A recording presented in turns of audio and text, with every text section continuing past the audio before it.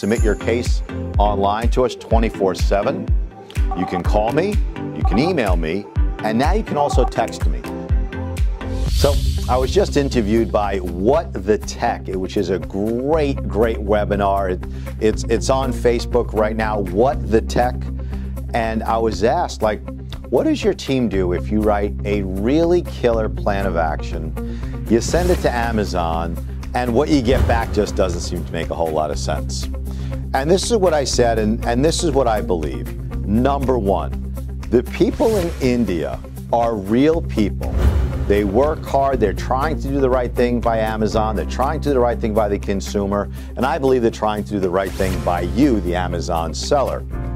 But they need certain tools, and they need to get it quickly and concisely so you can persuade them. So when you write a killer plan of action and you don't get the result that you're looking for, go back to the plan of action. How can you improve it?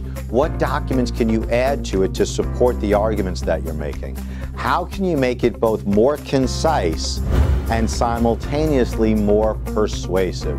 Now, here are some of the members of my team, and that's what they do insanely well, is to write great plans of action that persuade Amazon staff to reinstate your listings and reinstate your accounts.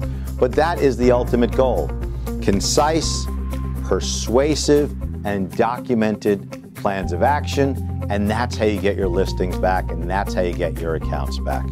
If you want us to take a look at your issue, here is our awesome case submission button on our website.